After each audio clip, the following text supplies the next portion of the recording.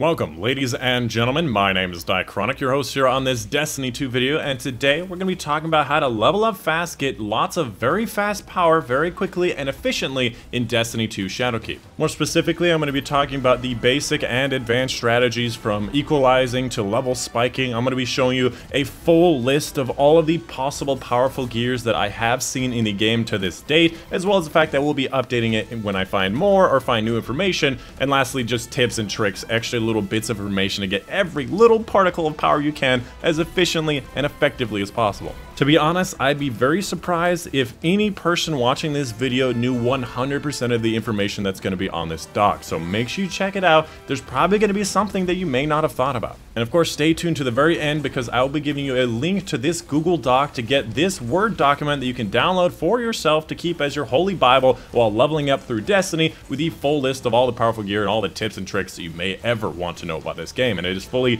color-coded, has legends, lots of really cool stuff on it. And of course, if you haven't seen my channel very often, you are new to Destiny 2 or just my channel in general, it is about time you learned that I love cute animals. And I like putting cute animals near the beginnings of a lot of my videos. So please sit back, enjoy. And lastly, before I get started, I could not be doing this without sponsors like Astro and Kontrol Freaks, so please check them out in the description down below for 5% off of anything from Astro, 10% off anything from Kontrol Freaks. Follow the links or use the discount code found in the description down below. They're really good stuff, let me tell you. I use them literally every single day. Check them out. Without further ado, let's go ahead and get started. First and foremost, this video will be split into three main sections. First section is going to be talking about some basic strategy, basic understanding of the power levels, what's the soft cap, what's the medium cap, and what's the hard cap, and what's the pinnacle cap. There's lots of little bits of information you may want to know. Second section is going to be all the powerful gear locations, all the things that I could find, all the tiers that are associated with them in a beautiful format. And then lastly is going to be a section on the extra little bits of tips and tricks where you can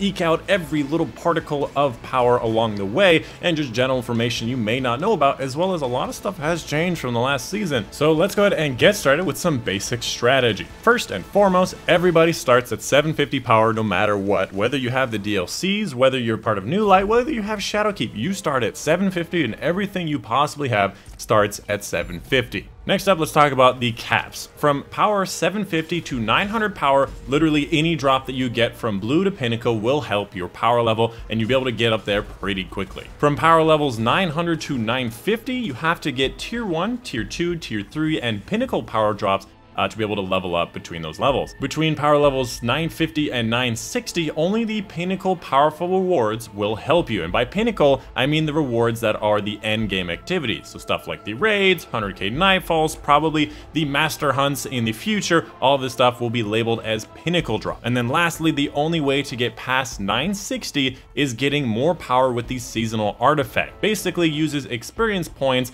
to give bonus power indefinitely.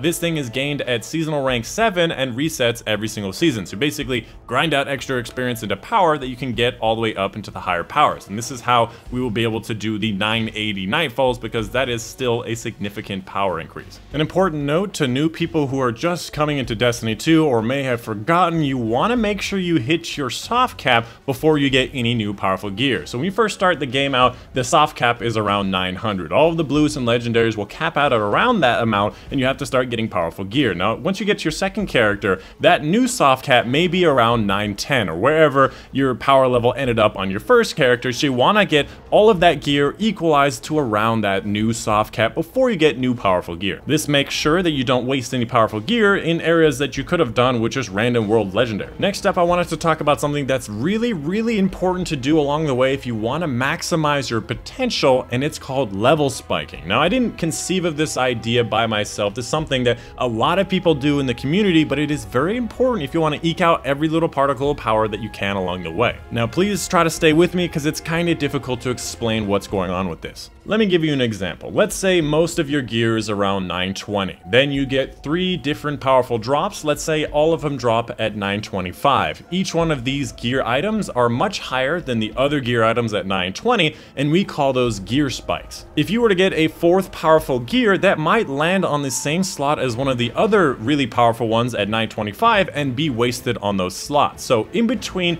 getting spikes of gear, so every time you get like 2 or 3 powerful gear, you're going to want to equalize your gear across the board. And with the changes to power in this DLC, any rare item or legendary that you can get from Zavala or randomly in the world will drop about on level, anywhere from -2 to 0 power levels below your average amount of power. So what you want to do is basically equalize by spamming out those items. Go to Zavala, go to Shax, go to Gunsmith, spam out some tokens or Gunsmith materials, and try to equalize your gear so that most of the gear is around 923, 924, anywhere in between, so those spikes are less noticeable and any new powerful drop will not be wasted, and also get the additional benefit of having the new average be higher than it was before. Like I said, it sounds kind of complicated. The general idea is you want to get a couple of different powerful rewards, then equalize with the stuff that are less powerful, and just rinse and repeat this process. As long as you're doing that, you don't need to worry about the little bits and pieces in between. Now, there's a lot of other things you can know about to eke out little bits and pieces, but we're going to be covering that in the notes and tips and tricks section. Let's go ahead and move on to the powerful reward location. Now, throughout all of my research and playtime, I was able to track down 44 unique powerful rewards that you can get per week on each one of the characters, and 5 non-repeatable powerful ones. Now, obviously, it says 44 plus. That's because some of them are infinite, like, for example, the exotic engrams or major infamy rank ups. These things can be done infinitely, but there are 44 unique ones that you can get every week per character. And before I get into the powerfuls, I just wanted to mention very briefly the non-powerful rewards, which you can see on screen now. This is not all of them, by the way. There's a lot more that I couldn't possibly track from previous DLCs, all the previous activities. All of these things basically drop on level. These are just the ones, the common ones that I would expect you to be curious about. And like I was mentioning before with equalizing and getting power spikes and all that stuff, you want to use these on level rewards to be able to equalize your gear. Moving on, let's go ahead and talk about the powerful, starting up with the Vanguard. In the Vanguard, there are 4+ drops. First of all, the strike playlist for 3 strikes. Next up, for the Nightfall, you need to get 5 points. Harder difficulties will give you more points, so doing the higher difficulties, you can do it faster. Also, a Nightfall with 100k points will be able to get you a Pinnacle reward, and as far as I understand it, you have to do the ordeal at 950 power or higher, or alternatively, you're going to have to amp up the maximum amount of modifiers and a pretty high handicap in the regular Nightfalls to be able to get 100k. It's not as easy as it was before. And lastly, Zavala's weekly challenge to do 8 Vanguard bounties. Next up for Crucible, we have 5+ drops. We have the Core Crucible, 4 matches in Core Crucible and 4 matches in Rotator Crucible. When you hover over them in the director, it'll say Core or Rotator. We also have the Shax weekly challenge for the 8 Crucible bounties. And then lastly, we have the Major Glory and Valor rank ups, which can be completed infinitely in every single week. However, obviously, it does take a lot of time investment to be able to rank these up. If you are looking to level up these things the fastest, I recommend going for the Glory playlist, because you get Glory and Valor at the same time. You get double rewards. It's really great early on. Next up for the Infamy playlist, you have 3+ drops. Doing 3 matches of either Gambit or Gambit Prime can be a mix of both of them. Get you a tier 2 drop. One mention I would say about this is that this may not be always a tier 2 drop. It may be rotating among the 3 different playlists, but right now it is a tier 2. Next up for the Drifter weekly challenge for the 8 Gambit bounties. And then lastly, just like in Crucible, an infinite amount of major Infamy rank ups will be obtainable through the Infamy playlist. Next up for the Tower, we have 11 drops. The first 3 items are going to be the Zavala, Shax, and Drifter weekly challenges. There are a couple of repeats that are marked by the double star. I did want to place them in multiple categories just so you guys could have them.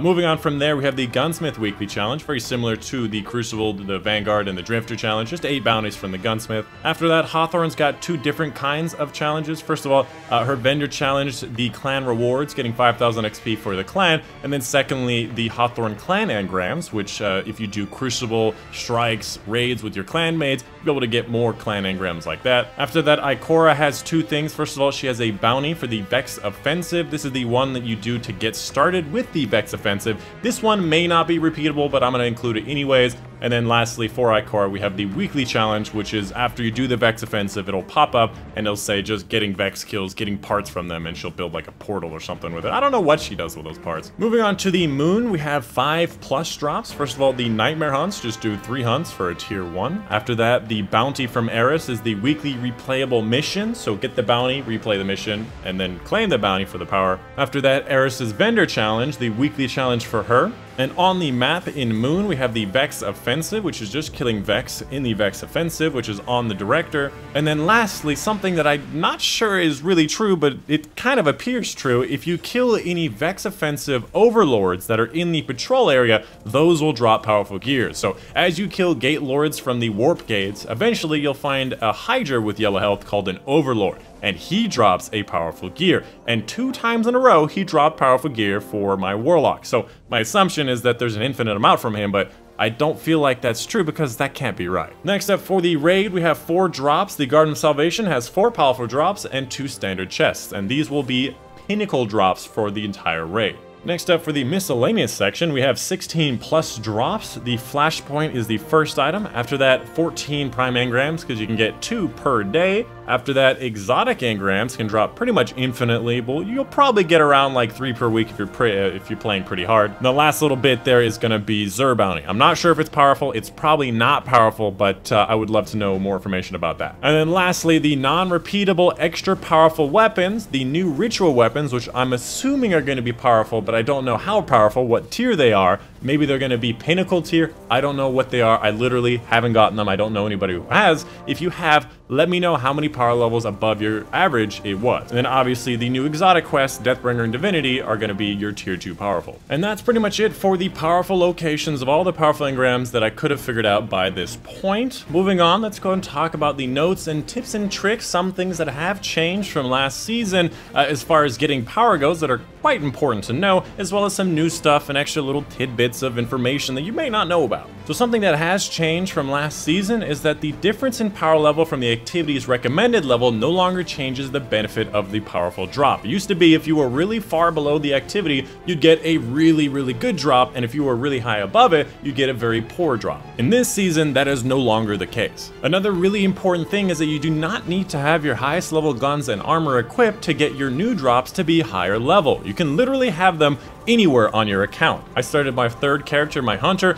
I did not transfer over any of the guns and armor, and the first drop I got was 854, and my character was only 750. It used to be that you had to have it in your inventory, but apparently you can literally have it anywhere on your account and still get the benefits. A fun little tip is I would highly recommend you buy the Zur's armors when he's available to give your next character a really high armor power boost. So for example, I got to the Zur with my Warlock, I was around 920 base level, and all of the items were 920. I could pick up a Hunter armor that was 920, transfer it over to my Hunter, and he would not only have the power advantage of wearing it, he would also have a boost in his average power level to be able to get more gear quicker than before. And if you did not know, you can actually use 3 characters to help subsequent characters power grind by giving them powered up guns, thus giving them an advantage in starting power levels. So you get to 910 on your first character, all of those guns will then affect your second character's level, get you up faster, and also be able to equalize around 910 before even getting powerful gear. So using 3 different characters, you can actually get a higher maximum level by the end of the week if you're absolutely grinding all of them out fully. Next up, for kind of a frequently asked question, a very common misnomer is that the Gate Lord's Eye power bonus does not affect the drops you get, only the power of your character. And then lastly, a very big important note as far as vendors go, all of the vendors' engram power can be viewed before claiming that engram. All of the vendors' engrams change power range daily.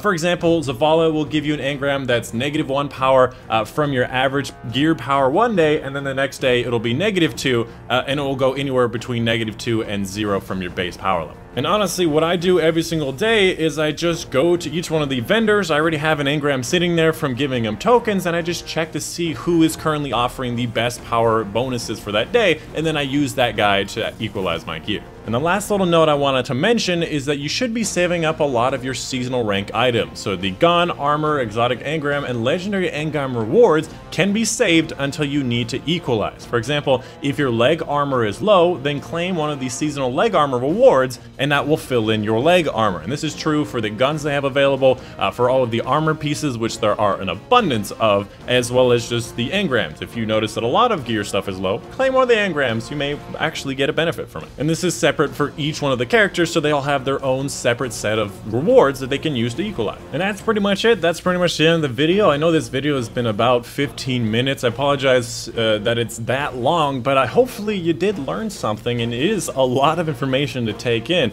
If you wanted to get access to the Word document that I was mentioning throughout the video, head into the description down below and go head over to my Discord. In the Discord channel, I actually have a lot of things going on. If you wanted to chat or hang out, that's a great place to do it. But in the Discord channel, there's a channel called #YouTube Twitch. Go to around when this video is released, and there will be a link to the Word document there. Now, this Word document, I'll try to update regularly as I find new information. At least for the first few weeks, you'll be able to see a last edited at the top of the document. But that's it. That's the end of the video. I hope you guys did enjoy. My name's Dychronic, and I will see you guys on the next one.